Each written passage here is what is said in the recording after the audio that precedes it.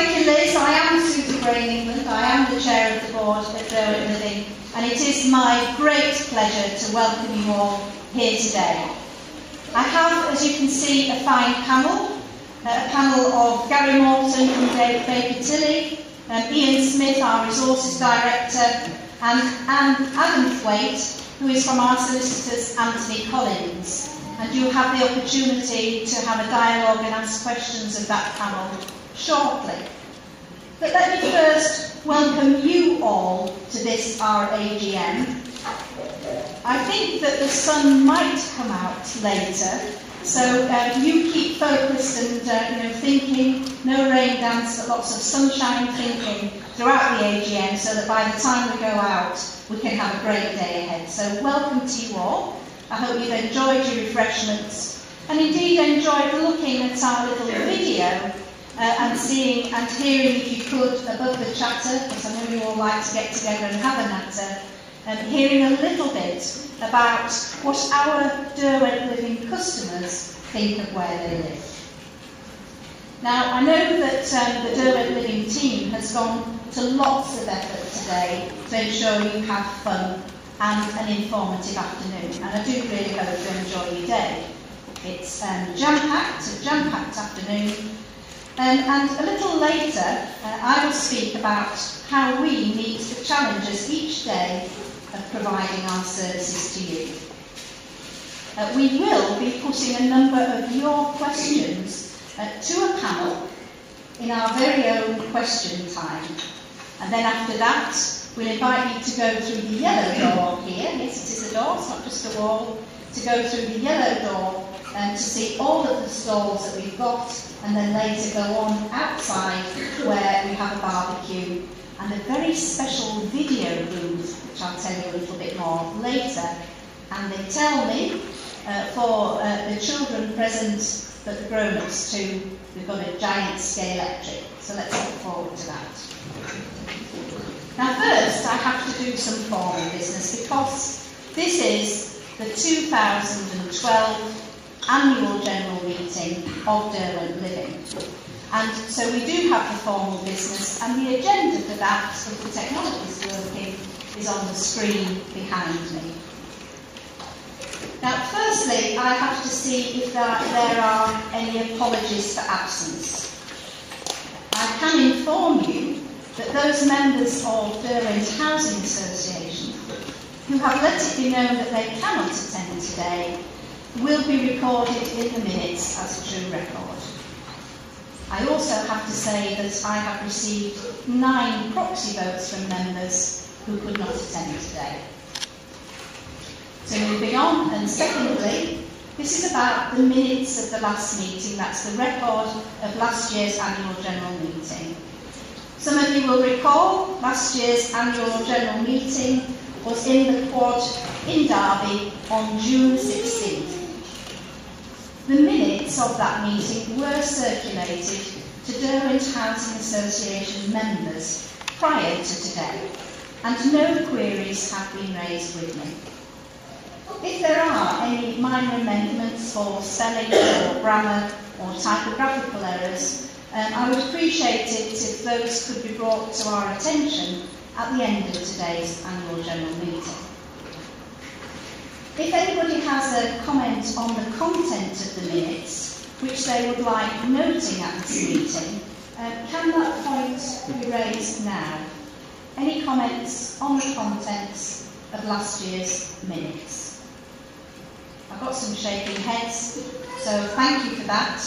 I'm going to take it then that those minutes are approved as a true record, and that there are no matters arising that are not otherwise covered on today's agenda.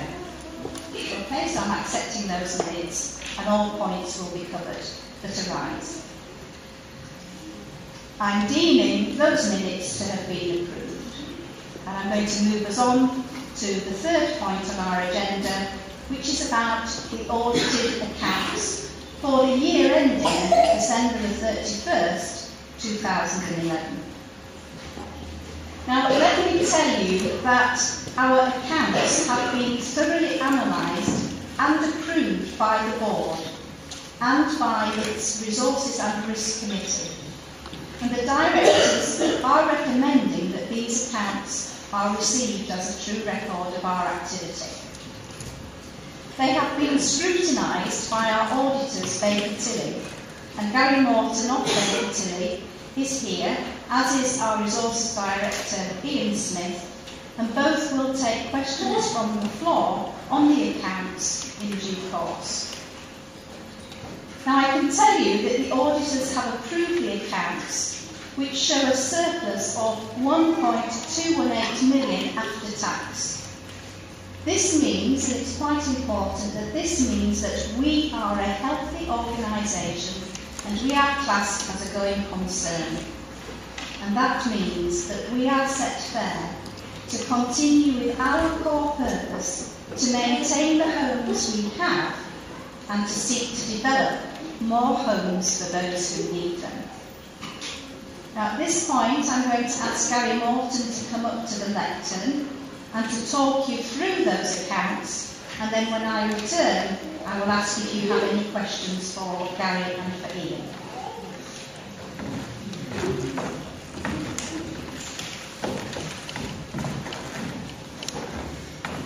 Thank you, Chair. Good evening, good morning, rather. So, let me just start. I'm Gary Morton. I'm here representing Baker Tilly, who are auditors to Derwent Living. My own role, I'm an audit specialist, and I head Baker Tilly's National Social Housing team. Now, I've got two roles really this morning. Firstly, is just to give you an overview of the financial position of the group. And also, I thought I'd just touch on really what my own role is as an auditor. I can see you glossing over this part. I'm going to keep it fairly quick. I've only got 5 slides for you. But I wanted to talk you through really what an audit means for you and also what its impact is on Derwent itself. So if I can touch on my first slide. Independence is obviously very important because what our role as auditors is we have to form an opinion on the financial statements. We need to make sure that they properly reflect the financial position of the group, and they also comply with all the relevant rules and regulations. And we need to be able to do that without any influence from anyone. So in terms of what does that mean, what do we do? Well, I have a team of people that visit Derwent Living throughout the year. We look at accounting controls and procedures. Derwent Living also engage a separate team of internal auditors, and together we both look to make sure that all the systems and procedures are properly fair and controlled, and they give a good basis for actually recording your accounts. We also make sure that your accounts reflect good practice, best practice, and they fairly represent your financial position.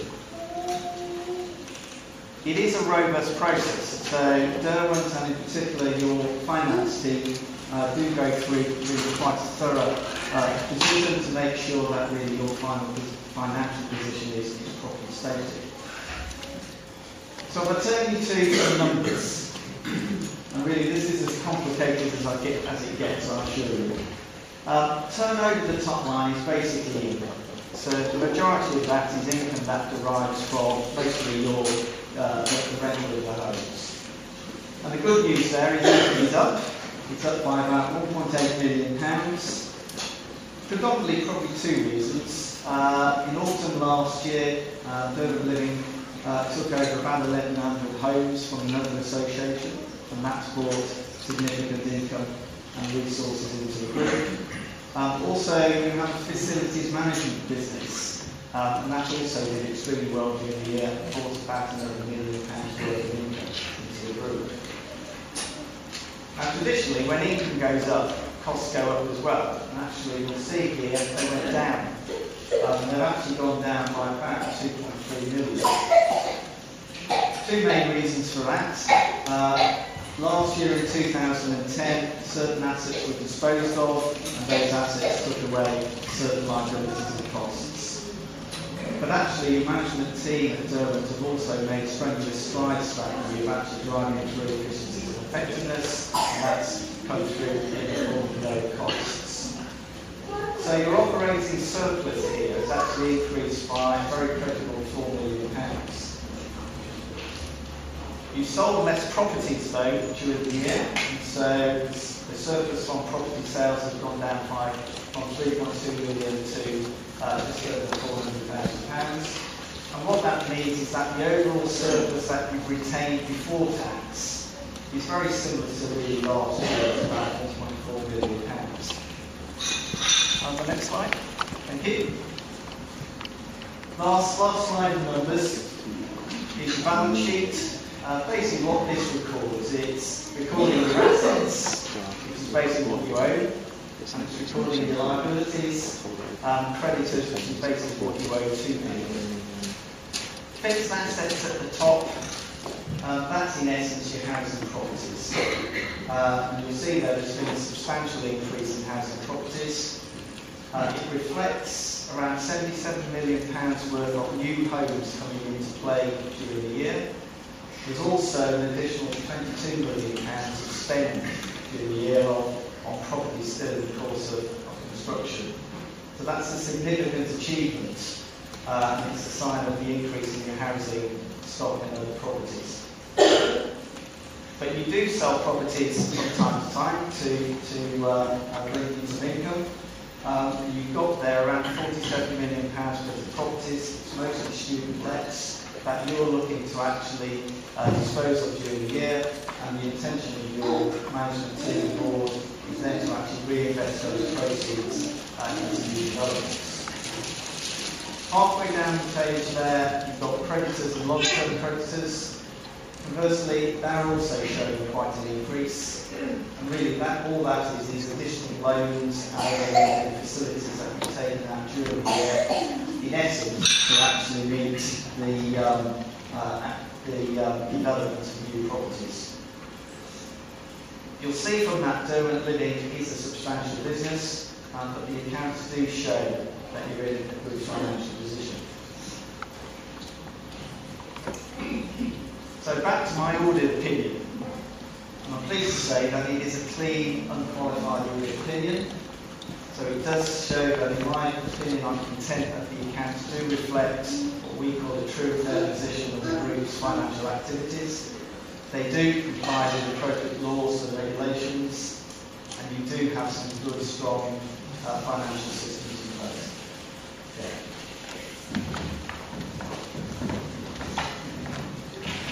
Thank you, Gary. Can I ask, are there any questions of Gary, our auditor?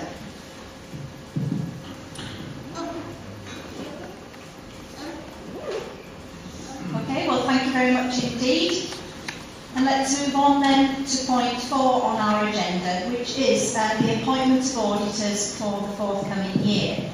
And it is recommended that we continue to access the expert services of Baker Tilly. Would one member please promote the approval of this recommendation? Thank you. And would another member please second?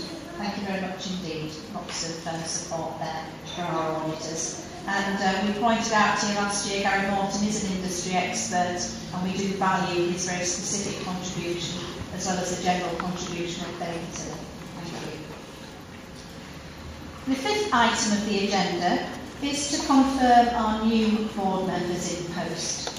Now, the rules detail the responsibilities and the powers of the board, and they frame the nature of our business.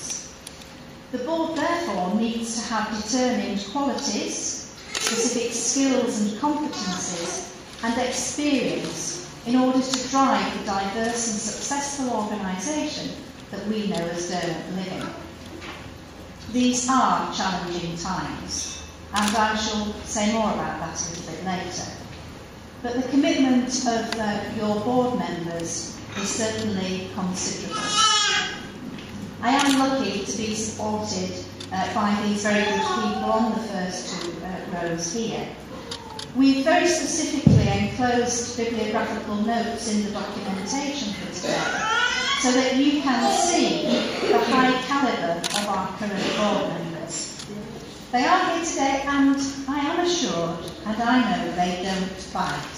So a little bit later on, when we're gathered in the area where our stalls are, please do feel free to speak to board members. They'll be gathered in the central area, they'll be easy to spot, and do please ask them any questions that you have about the governance of this organisation, and I know they'll be very, very pleased to answer that. Now, in recruiting the board, we do use a skills matrix, and all the time we're looking at the competencies that we need for those board members, developing that and looking for people that meet that very specific skills mix and competency mix, so that we can help with our succession planning for the future. But we do want customers to be at the heart of our decision-making process. And many customers are already involved in a number of ways in how we run this business. We have the scrutiny team. It's a strategic group and a host of other forums and working groups. And this is absolutely invaluable to Derwent Living in shaping our services for you, our services for the future. So there are many levels at which our tenants and residents can become involved. But we do also have a new process which we call the Board and Committee Residents Recruitment Process. And this is a specific shift by us to try to help you as our customers to become able to offer yourselves whenever we are recruiting to the board.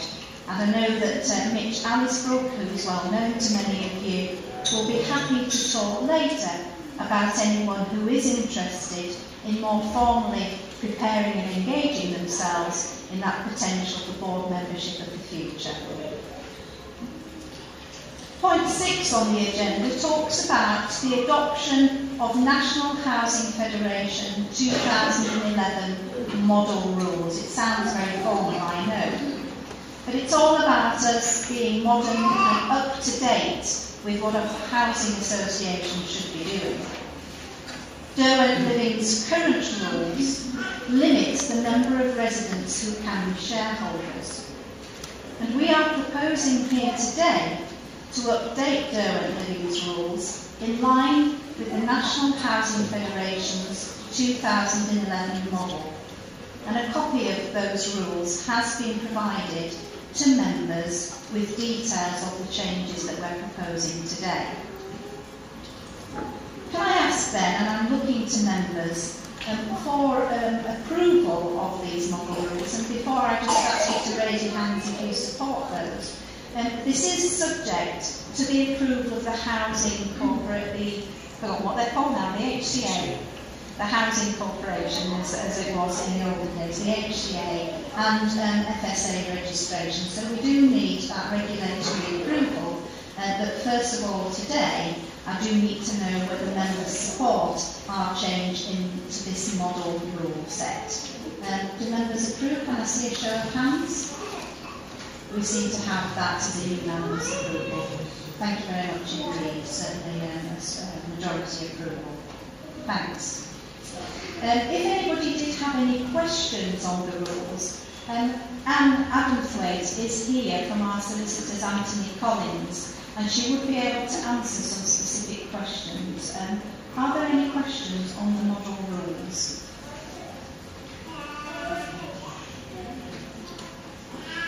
Well, thank you very much, Anne, for attending. It's very important that you have access to good advice, and that's why our company secretary solicitors are present to offer that to you. So if there are no questions on the model rules, which have now been adopted, I'm going to move on to a review of the year.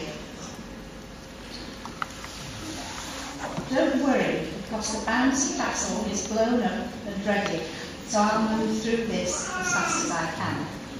But I do want to take this opportunity to talk about the successes that we've achieved, but also I need to face up to some of the challenges that we've faced.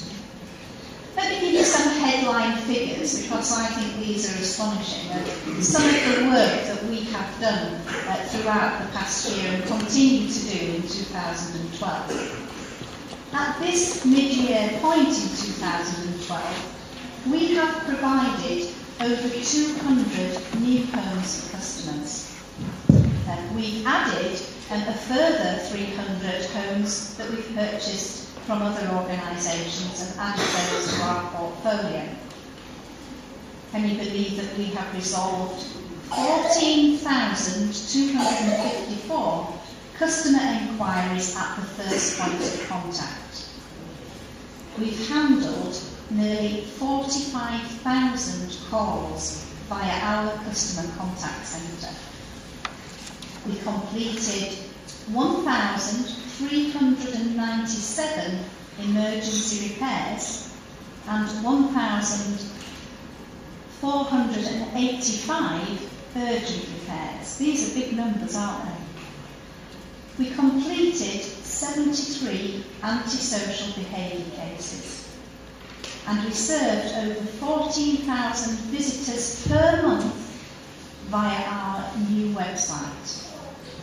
And would you believe we kept over 1,600 followers and fans up to date through Twitter and Facebook. And if you're not Twittering yet, or you're not Facebooking yet, there's plenty of opportunity on our stores later to get up to speed with the modern technology. So those statistics are about what we've done so far this year. But what about the future? We do live in a time when unemployment is high, and indeed, I think we expect it to rise even further. This is a time when welfare benefits are being squeezed and will be squeezed even further. And it's a time when prices for basic things are at an all-time high.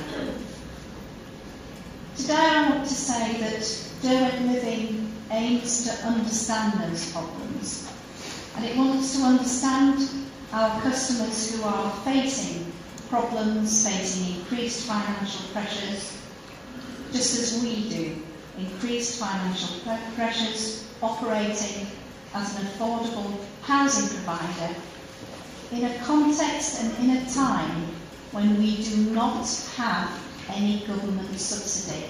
And this is very important for us and for you, because in the past we had financial support from government agencies, and that is no longer available to us.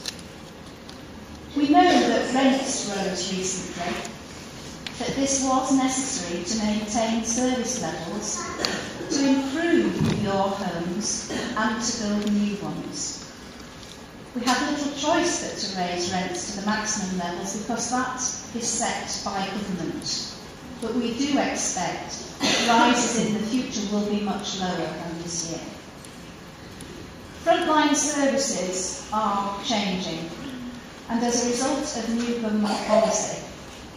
So we are refocusing in areas where customers need our support.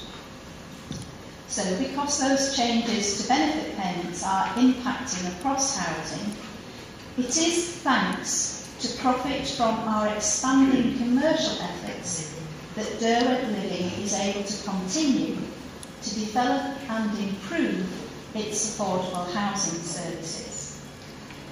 We will be contacting residents who will be most affected by the changes in those welfare benefits, and we will be seeing how we can help the most. Because public subsidy is that thing of the past, we do call upon our executive team and upon our advisors and upon our board to be more innovative about the funding solutions they can bring to us. At the AGM last year, you may recall, I announced that we were the first housing association in the country to draw in pension funds rather than traditional bank loans to fund affordable housing. And we successfully used this model to bring in actually 1,100 homes from another housing provider. So a great use of that innovative funding stream to bring more homes into our organisation. We also use our own funds to develop new housing.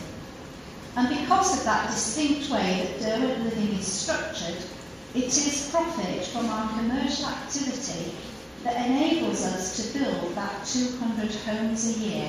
And we plan to do that for the next 3 years without any help from the government.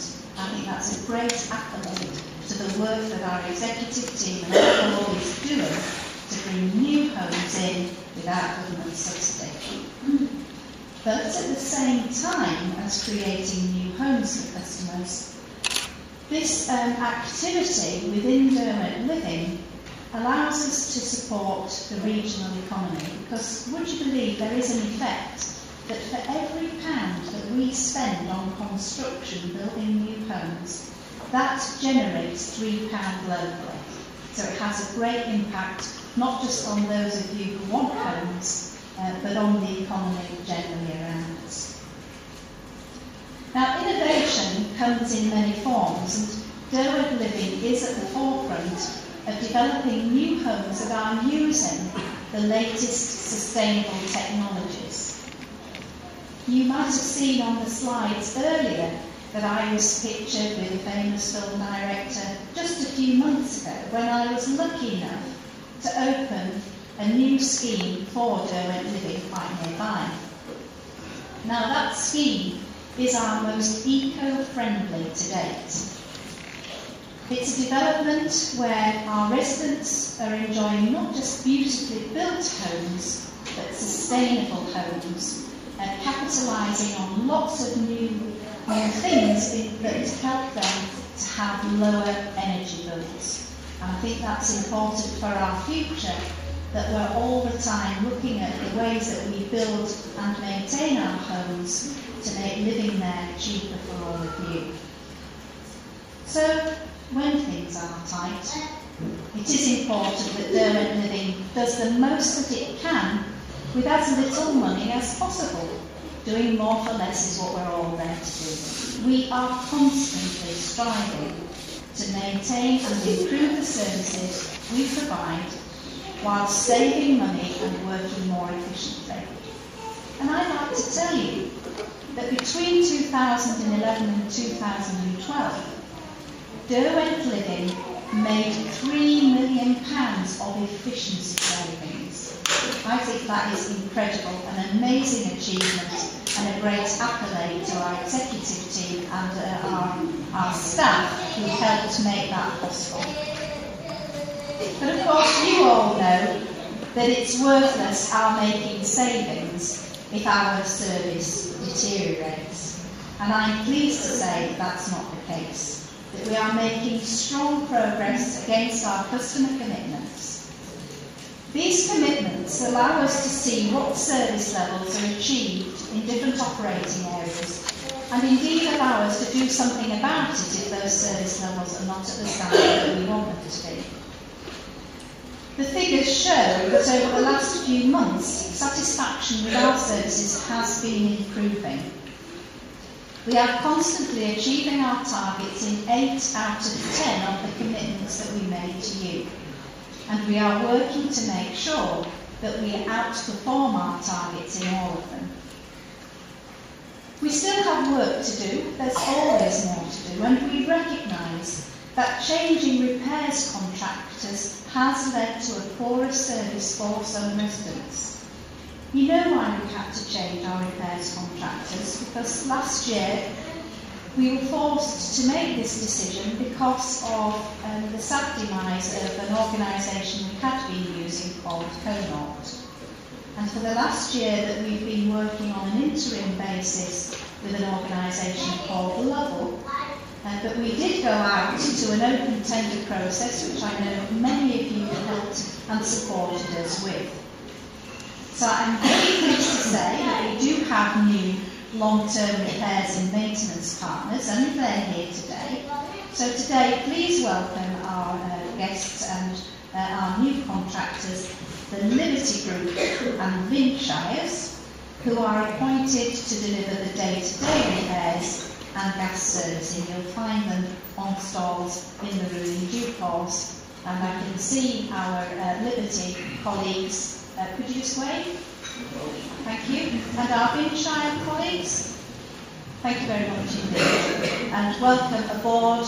And these are the people that we want you to run a very good service for. Thank you very much. I'm sure they'll have lots to ask you and to say in due course. Now, we're going to be working with them over the next few months to make sure that the transition from the old to their service is as smooth as possible. So please work with us as we make that transition. But it's not all about fixing problems. We are committed to planned improvements. It's a planned improvement programme which will ensure that we carry out repairs, maintenance and improvements to 150 properties in the next 3 years. I can say to you that all of Derwent's living properties do now conform to the Decent Homes standard. And indeed, many do exceed this standard and meet what we call Derwent Homes Plus standard. Having told you all of those statistics and all of that news, I kind of left the best till last really, and that's about all of you. Your involvement is much appreciated by us, and we can't deliver the business we need to deliver for you if it wasn't for your involvement. Derwent Living does remain committed to ensuring that customers are at the heart of decision making. And I do thank you for attending today and for all that you've done throughout the year and the years with us. The scrutiny team, who I know will be keen to speak to you next door once the AGM concludes, have been invaluable as we work within a new regulatory framework, a framework that's called co-regulation. Their commitment and dedication has led to a number of positive changes across the business. They've been able to examine areas such as repairs, such as the role of housing officers, and the services that we do provide to homeowners. They do this from your point of view, from a resident's point of view, making recommendations for improvement to the board. And I can say that many of those recommendations for improvement have been implemented, and I think they've improved the service greatly. You as our tenants and residents, as our customers, have also helped us to go through that process of choosing our new repairs and gas contractors. And I know that that continues to be the most important thing for all of you, that repairs are carried out when we say they will be, and on time, efficiently and effectively. You have told us what you think about customer commitments and what you would like to see from them in the future.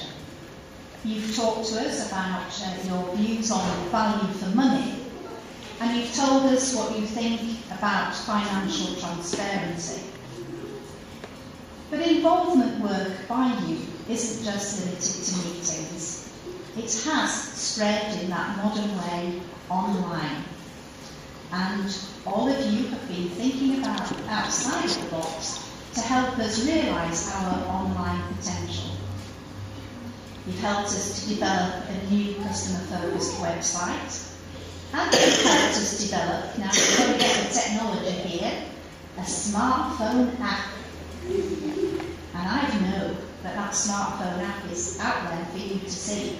You know that app comes from application, don't you? That's what we call it. So, smartphone app to access services from Derwent Living, and it's all here for you to see today. Now, I know that later in the year, those of you who like to play with technology will be able to log in to a new resident portal where you will be able to access all of Derwent Living services 24 hours a day, because technology never sleeps, and neither do we. Now, I'm pleased to say that with your help, our online presence is growing, and it is making us one of the UK's most engaging housing associations. And that's what resident involvement is all about. It's about engagement, and it continues to be central to what we do, and we are determined to meet the highest standards in delivering services to customers.